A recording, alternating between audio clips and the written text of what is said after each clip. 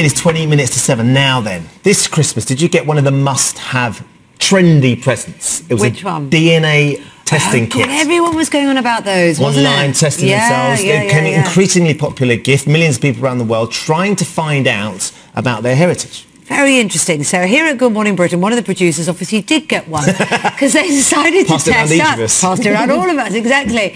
And they wanted to find out where in the world we're really from. Where in the world, not Mars, as we've often suspected. It is, you know, one of our planets. Richard has been uncovering the details. Richard's being our Jeremy Kyle this morning. Yes, it's a brave man or woman that comes near any of us with a swab, but that's exactly what we did. I re-gifted my kit, by the way. I don't believe I have any DNA. Now, we've seen DNA, as you mentioned before, on the Jeremy Kyle show, and we've used these aforementioned swabs like these on our Good Morning presenting team to find out exactly where they came from. Now, we'll look at the results in a moment, but first, here's how it all works. We all have unique DNA. You get 50% from your father and 50% from your mother, and they, in turn, get 50% from their mother and father. By taking a sample from your cheek, a lab can test to find out your unique code or markers. Every ethnic group has its own markers, so you can find out how many markers you carry from each group. We all share some of our DNA with other people. Some are close to home, others can be the other side of the world. Scientists match them by looking at other people in their database who have also taken a DNA test. The closer you are related, the more DNA you share.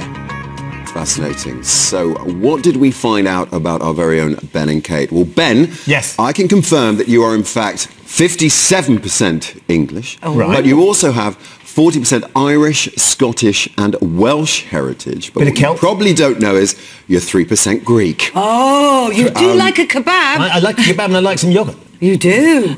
I'll crash on. Isn't it? Kate, drum roll please. We've discovered you're even more English than Benjamin. You're 76% English, but you also have 70% North and West Europe. Right. You are 4% Iberian and 3% Ashkenazi Jewish. Ashkenazi Jewish, goodness me. Right, we're going to try and unpick all these details. Aaron Godfrey is from the company that did the research on us and joins us now. Good morning to you, Aaron. Good morning. There's a few sort of standout markers there. Sure. My 3% Greekness. That's exciting, isn't it? Yeah, I mean, I would imagine that there's a lot of English in me, of course, and I've got sort of my mum, on my mum's side, there's some Welsh family as well, so that makes sense to me. But where does 3% Greek pop in? So it's really interesting. You know, one of the things that we just explained, DNA testing helps you find your ethnic origins, and it helps you find people that you match to, people that share DNA with you. And at MyHeritage, we also have the ability to look at family trees. So the thing that you would do now is look at your family history, like delve in and try and find where that comes from. It's from a shared ancestor, from an ancestor that you have many generations ago. And at some point along the way, they met a lovely Greek person or Greek man, Greek woman, and that's filtered into your DNA today. So I have 3% Greek. Look how far, but it's interesting looking at the map, just how far away the sort of those markers are. Yeah, geographically. For sure. It's fascinating what all sorts of things people learn. A few months ago, Piers discovered that he didn't have any English in him at all. That was a bit of a shock for him. Wow, yeah. And relief for the English. And yeah, people are making incredible discoveries, and on the matching side, people are finding all sorts of relatives. Yeah, we'll look at some of the relatives in just a moment. But what about this for Kate? I'm very excited about this. Ashkenazi Jewish. Right, so again, our research, we looked into and see that the English side is very supported. I mean, your family goes back hundreds of years in the UK. Is there any royalty, or do you not get there? Well, not royalty, but we looked at your book, The Joy of Big Knickers. And in there, there's some royal pants in there. You have a really nice story about your grandmother, and that she came from a family of bricklayers, and that as a wedding present, her father gave her some bricks to build a house. So we traced that family back. They were bricklayers for generations. Really? And not only that, they started them young, because we found in a census document from the 1850s that you had a shared surname, Garraway, ancestor, George, 12 years old, listed as a bricklayer. Bricklaying at 12 years old. Goodness me. We've always been grafters. Yeah. We've always been grafters, the Garraway.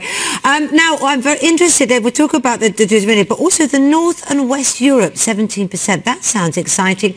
And Iberian, what would North and West Europe be? What countries would that mean? North and West Europe, Germany, France, Holland, those kind of region. And we actually also, in our research, found a relative from there for you, from a tiny village in Normandy called Les Pieux. I'm very sorry if I'm saying that wrong. French isn't my strong point. But from Les Pieux, you had an ancestor who was a carpenter. His name was Louis Charles, and he came over to Guernsey. Yes, that's where you ended up, isn't it? Side, so they were all of Garraway's family manual labour until her. Well, quite a lot, but actually what I found out about your family, I think you're going to like even more. Go on. So I think everyone in the world knows what team you support. West Ham, of course. But I think I read an interview with you that your family is a bit of Villa fans. You've got some Villa fans? My parents, yeah, my dad's side of the family. My mum's, in the Midlands, in Birmingham. So your great-grandfather, in a census document we found on MyHeritage in the 1891 census, he's working as a steam engine maker. Yes. In the West Ham area. Right. West Ham was started by the Thames Ironworks Shipbuilding Company. Yes. He was working right by there when West Ham was founded. So my great-grandfather founded West Ham? He was either in the founding team, possibly, or he had a kickabout with the lads during his lunch break. We don't exactly know where he was, we don't have the location of his office, but we know he was working in that area, in that company. Yeah, it's just the research that we saw. This is absolutely amazing. Founded on the shoulders of giants, that's what they say, isn't it? You come by your West Ham roots, honestly. There you go. That's fantastic. Look, I want to talk more to you because I'm so excited about the Jewish connection as well. But, Ben, we found someone. So when you look at DNA, you get markers. Yes. And we found someone who shares a huge amount of your DNA markers. Right. Do you want to meet her? Yes. She's your second cousin, twice removed. Her name is Brianna Steiner from Seattle. Good morning, Brianna. Would you like to meet Ben? Hi. Hey, Brianna. Lovely to meet you. So you're my second cousin, twice removed, is that right? Yeah, that's right. Now, I'm intrigued by this, Brianna. How come you did a DNA search for yourself? I am actually a sperm donor baby, and so my whole life I've never known half my DNA, so I thought that this would be a great way to kind of understand where I came from as well as find some relatives, and I was actually able to find some that were related to my biological dad. Right. So I'm able to get some cool information about that. So, and it's just got better because, of course, we're related as well, and I can imagine this is great news, because it is for me. Yes, it is. Well, and interestingly, I mean, I'm looking at you there, Brianna. It feels a little bit like we have similar, do you think, Kate, similar eye shape? I can see that sort of lovely almond eyes. Hers are obviously nicer than yours. Yes. Look at, yes, you see? There's a slightly crooked smile, really charming that's harsh. I would say sort of cheeky smile. Brianna. Cheeky, you're right. Absolutely right. There's definitely similarities So, there. Brianna, it must have been really fascinating for you as a sperm donor baby to track down some of your family that you obviously had no idea existed. Yeah, I was able to find a cousin of mine that was my second cousin, and he's very large into the MyHeritage. He has an entire extensive family tree, and so I was able to find out who my biological father is, and I'm currently trying to get in contact with him to get some more info. Amazing. Well, look, Brianna, thank you so much for joining us. It's lovely to meet one of my relatives all the way over there in Seattle. If I ever get out there, we must hook up and sort of bond over our shared DNA. Sleepless in Seattle. It will Talking be all night. if we get together. Love that, yeah. Now, look, so while Brianna's sitting there in Seattle and she shares my DNA, we found someone that shares Kate's DNA as well. On the phone for us in Utah in the US is Laura Sanders, who we think is your third cousin. My third cousin. Now, I have to say... Hang on, how does this work? I have to say, Laura, that immediately what I'm looking at is the hair. The two of you share a huge amount of very powerful hair.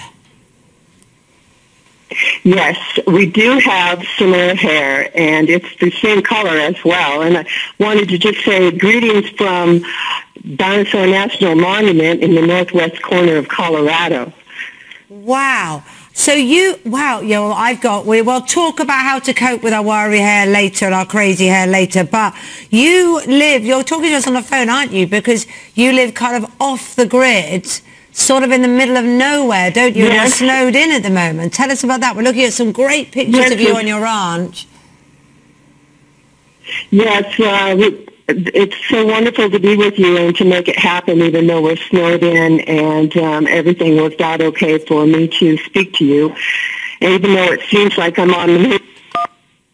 Oh, we've lost Laura. Now, I'm just looking at pictures of Laura. Well, maybe we try and get her back. Swinging wildly on a rope. It's hard to imagine I've got any of that DNA in me, isn't it? Because I'm so nervous of everything. Bricklayers and carpenters. Laura's got all the sort of the hard grafting, sort of cowgirl, cowboy riding, sort of kayaking. Outward bounding. You've always had a thing about cowboy boots. Do you know, I do love a cowboy boot. I don't own a pair, but I'm always saying I love a cowboy boots. But when I put them on, I think it's ridiculous, but I'm drawn to cowboy boots. Maybe you know this. I do. I'm always talking about it, Look, there you are. Looking the part. Looking the part indeed. But we've actually found the real deal within your DNA. Laura. That's the reason why. Is actually. Oh, I'm sorry we've lost Laura. I have to have a good chat to her, but she's a proper cowgirl. She lives off the grid. Lives off the grid in the middle of nowhere. I'll try and call her back afterwards, and she's got the big hair. Aaron's going to be back a little bit later on because Charlotte and Richard are going to get their DNA breakdown. It's going to be fascinating for you trying to piece together Richard's, to be honest, because no one knows. Everyone wants to disown him, don't they? Yeah, where it's come from. Amazing stuff. Thank you very much. That was lovely. Thank you for having me. Was anybody else interested, or was it just us kind of like just sitting around going, wow? I'm still stuck on my ancestors founding West Ham. I think that's the stuff. That's a huge bit of And your little Greek holiday romance somewhere in your deep and distant past. No, that sounds exciting too, doesn't it? Lots more still to come. You're watching Good Morning Britain on ITV. So just about an hour ago we were discussing our DNA because we've done sort of a DNA test on all of us to try and work out where on earth we've come from. We've revealed Kate and mine. I'm 3% Greek, and that one of my ancestors could well have founded West Ham many years ago. It's just unbelievable, isn't it? Which is just extraordinary. Someone's actually tweeted me a picture of the Thames Ironworks building a tunnel. One of them could be... One of the old boys in the top hats could be one of my ancestors. I know. Look for the one with the serious bit of fluff on their slightly pathetic fluff. Yeah, the short one. And I'm 3% Ashkenazi Jewish, so excited, and kind of genetically related to a real-life cowgirl. Yeah. Unbelievable. Who like swings at a real action girl and in you've America. Always loved a pair of cowboy boots as well, I've always loved a pair of cowboy boots. Now it's Richard and Charlotte's turn, though. We don't want to leave you out. So Charlotte, we can explain that you are 51% English, 23% Irish, Scottish and Welsh, 4% Finnish. Oh. I can see that. I can see that. 13% Eastern European and 9% Italian. Wow. So one of your ancestors had a little Italian fling like mine had a Greek fling. I do like pasta as well. A bit more than yours because mine's 9%. You obviously enjoyed it more. Wow. Okay. I like that. Italian. It's amazing. Italian. And Richard, we've got your results. 41% English, 26% Scandinavian, 12% wow, you Irish, do like a Nordic Scottish noir drama, don't you? Hold on. 12% Balkan and Eastern European. You've got 1% South Asian. Good Lord. Did you know that? I had no idea at all, actually. The Eastern European thing. Little bit. I always go down well on a mini break when I go to Eastern Europe, so... That'd be wild. Fit in South Asia. There's a whole untapped part of the world, Richard. Isn't they don't know you yet. What a worry. Aaron Godfrey is from the company that did the research and joins us now. Right then, Aaron, talk us through some of the... Because Kate and I have had some extraordinary things explained to us. What about Charlotte and Richard? What royalty? Have you got for them? Any royalty in there? So it's, again, interesting you say that, but not royalty this time. Not royalty this time, but if you had 51.1% English. Yes. So we traced your family back in England many generations, and your great-great-great-great-grandfather was called Charles Hawkins. You share the last name. And interestingly, in Liverpool in the 1900s, I don't know if you ever saw that episode of Downton Abbey where they first got electricity. Yes. But Liverpool was one of the first cities in England to get electricity. And your great-great-great-great-grandfather was an electrician at that time. Oh, one of the founders behind. And wow, honestly, cutting edge if it wasn't for him, you wouldn't be on TV. There you go. Very nice. Okay. Charles Hawkins is a regal name. Yeah. What about Richard? So with you, Richard, we have a lot more research still to do. He does like to muddy the waters. You're murky past. You have like a very varied ethnic origins, and it's really interesting how it splits. But for your Scandinavian side, we have found cousins for you in Norway. Wow. So if you fancy popping over for Well, it's not cheap, Norway, so I could do with a bed. And even on your Eastern European side, we found a cousin in New Zealand who shares your Eastern European heritage and also has a crazy story of his grandma fleeing Poland in the 1930s. Wow. He's really spent a lot of time researching his family tree as well. So it's utterly fascinating. Oh my God, I just want more.